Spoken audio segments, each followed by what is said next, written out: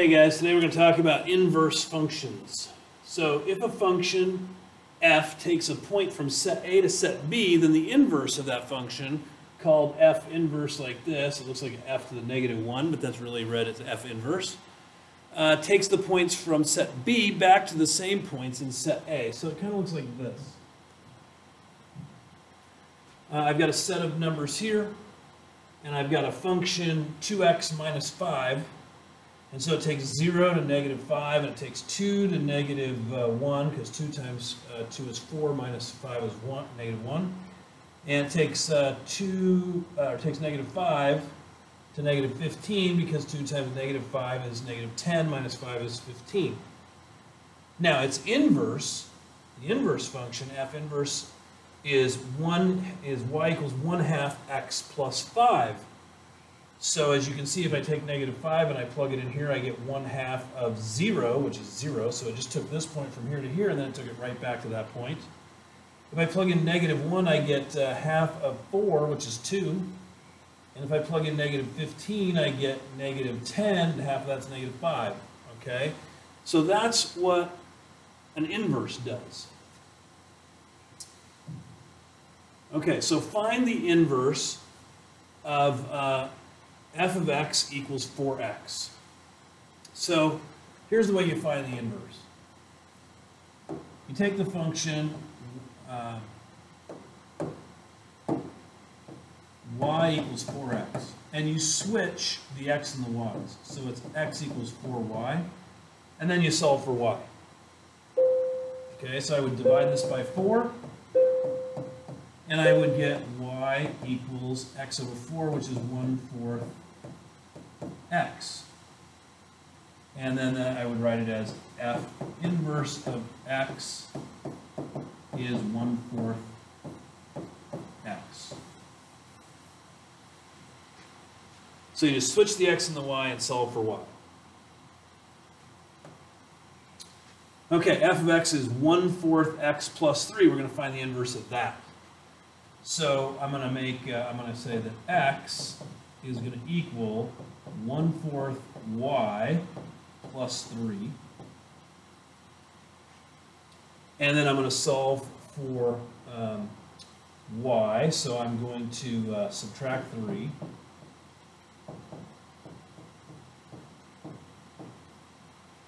And then I'm going to multiply both sides by 4. So y would be 4x minus 12. And that would be f inverse of x would be 4x minus 12.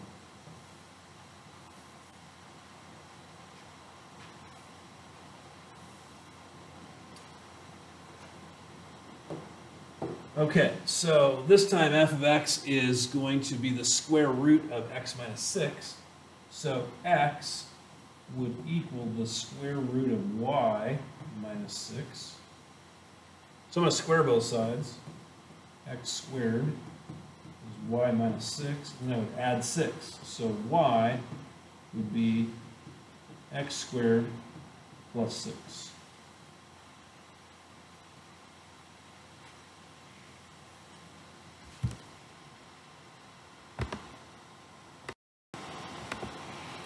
Okay. So definition of inverse functions. Let f and g be two functions such that f of g of x equals x for every x in the domain of g, and g of f of x equals x for every x in the domain of f. Under these conditions, the function g is an inverse function of the function f, denoted by f inverse. Okay? So the domain of f must be the range of f inverse, and the range of f must be the domain of f inverse. All right, so there's a difference between finding an inverse and proving that it's an inverse. And we've got a little technical glitch right here.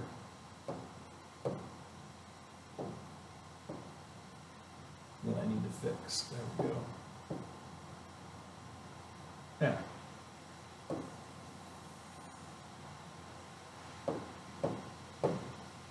Okay, so verify, which means prove, that the two functions below are inverse functions of each other. So here's what I got to prove. I got to prove f of g of x is x, and I got to prove g of f of x is x. Okay, so f of g of x. I'm going to take this, put it in here. So 2 times the cube root of x plus 1 over 2 cubed minus 1. Now this has to be x. So my order of operations, the cube is going to cancel the cube root, and I'm going to get 2 times x plus 1 over 2 minus 1. And then next I'm going to cancel the 2's, and I'm going to get x plus 1 minus 1, and then the x's are going to cancel out, and I'm just going to get x. So far, so good. Now, if this comes out to something other than x, then they're not inverses and you're done, assuming you did it right. Okay. Now let's look. What happened there?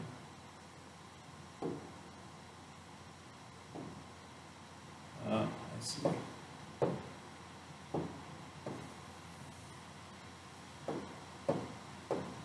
There we go. Now, we're not done yet. We got to do g of f of x.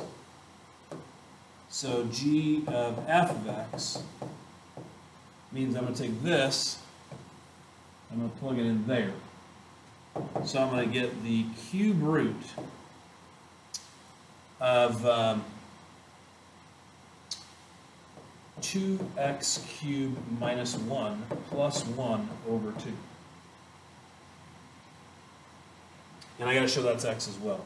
So the first thing that I would do is the 1's are going to cancel out here first. So this is going to equal the cube root of 2x cubed over 2. Okay, next, the 2's are going to cancel here. And so I'm going to have the cube root of x cubed, which is just x. So when I have these two things combined, this implies that f of x and g of x are inverses of each other.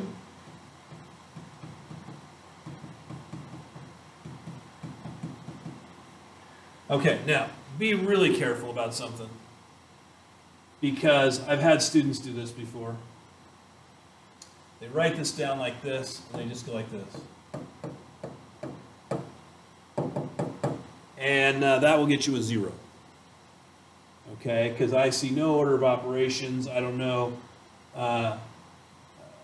We don't know if that actually works. Okay, you can't just cancel everything out and leave a 0 and leave an x. So do not do that. Fair warning. You must show each of the steps in the proper order. Okay, now this one just says find the inverse. So that's just figure out what it is. Okay. So again, I'm going to switch my x and y. So we're going to get x equals 5 over y minus 2. And I'm going to solve for y. So I need to multiply both sides by y minus 2 in order to get these to cancel. So I'm going to get x times y minus 2 equals 5. Now I've got to divide by x. So y minus 2 is 5 over x. And then I'm going to add 2 to both sides. And I'm going to get y equals 5 over x plus 2. X cannot equal 0.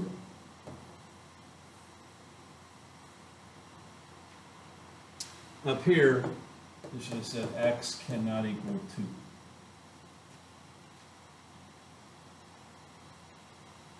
And there you go. There's our inverse right there. Okay, graph of an inverse function. So if I have a function like this function right here, this red function, some kind of cubic formula here. An inverse is always a reflection of a function in the line y equals x. So the line y equals x is this right here. And you can see that if 0, x is 0, y is 0, if x is 1, y is 1, if x is 2, y is 2, and so on. Okay, so there's my line, and this is a perfect mirror image right here. Okay, and that's the way it should always look like. Notice they both cross the x-axis here at the same point. Where this one goes vertical, this one goes horizontal. And so on. Okay, definition of one-to-one. A function f is one-to-one when for a and b in its domain, f of a equals f of b implies that a equals b. Existence of an inverse function. So a function f has an inverse function f inverse if and only if it is one-to-one. A function is one-to-one if it passes the horizontal line test. A horizontal line passes through a function more than, if a horizontal line passes through a function more than once, the function is not one-to-one. Okay, so basically what that means is, the easiest way to do that is with the horizontal line test. So if you're looking at a function and you want to know if it has an inverse, you can do the horizontal line test, and if it passes that horizontal line test, then it's a function, or then it has an inverse. So for example, if I had this one, or this right here, is there a horizontal line that I can draw that no matter where I put it,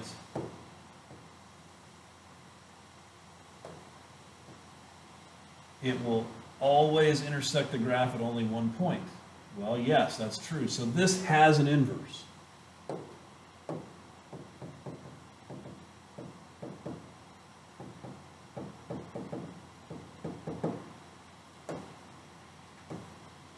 Okay, if I had something like this.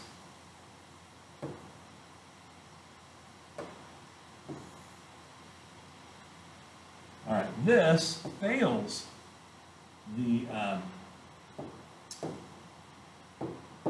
horizontal line test because it crosses two different places, and therefore it does not have an inverse.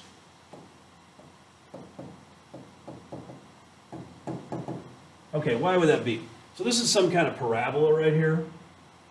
Okay, so y equals x squared. Okay, so that means that, let's say that in my domain over here, I had 2 and I had negative 2. And I squared that. Okay, my function was y equals x squared. And it took me over here. Well, 2 squared is 4, and negative 2 squared is 4. So this did this. Okay, this doesn't have an inverse because if I try to square root this thing and go backwards, how do I know which of these two numbers to go to? I don't. I don't know if this should go to here or if this should go to here. So that's a problem. That's why it doesn't have an inverse. It is not one-to-one. It's 2-to-1 here. Okay, is the function f of x the square root of x plus 1 one-to-one? All right, well, let's just look at what the graph is. It's square root plus 1. All right, so it's just been a square root moved up 1. So this thing's going to look like this. Does it pass the horizontal line test?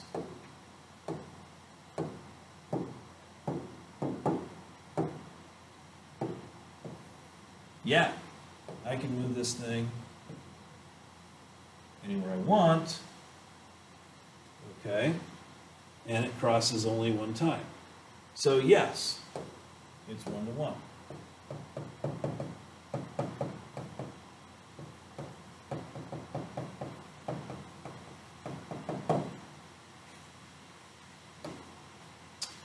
Find the inverse of the function f of x minus 3 over 2. Okay, so we're going to switch our x and y. X is going to be 5y minus 3 over 2. We go ahead and multiply both sides by 2.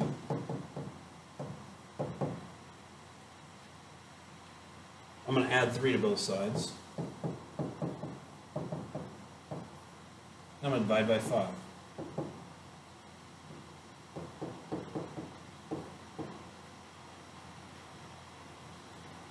Okay, so this is really just a line.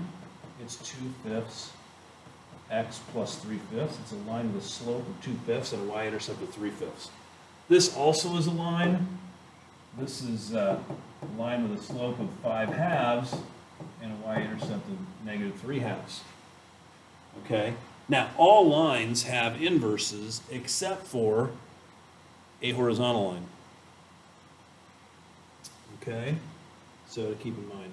So there's the inverse of the function. Just said find it, so we did that and it works. Find the inverse of this. All right, let's put this on pause. You figure out the inverse, then jump back on here and tell me what it is, or compare it to what I'm going to get. Okay, so we would switch the x and the y here. We would square both sides. We would add 3 to both sides. And then we would divide by 2. So y would be 1/2 x squared plus 3/2.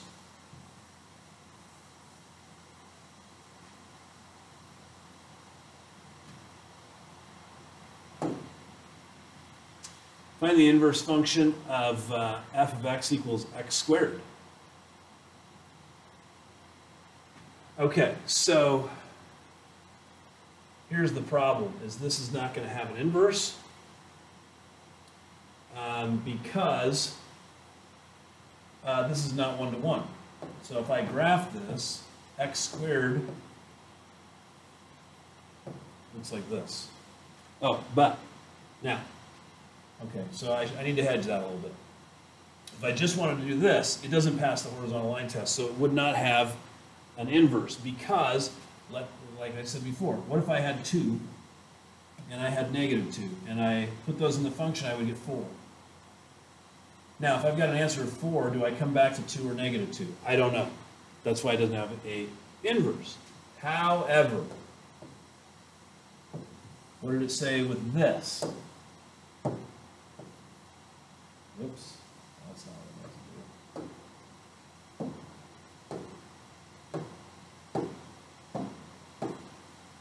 It's limiting this function to x is greater than 0. Okay, so what does that look like if I graph it? Well, I want x squared greater than 0, but that's just going to be this side right here. Now that does pass the horizontal line test. That is 1-to-1. The inverse is actually going to look like this. Okay, and I can find the inverse by switching my x and y and then solving for y.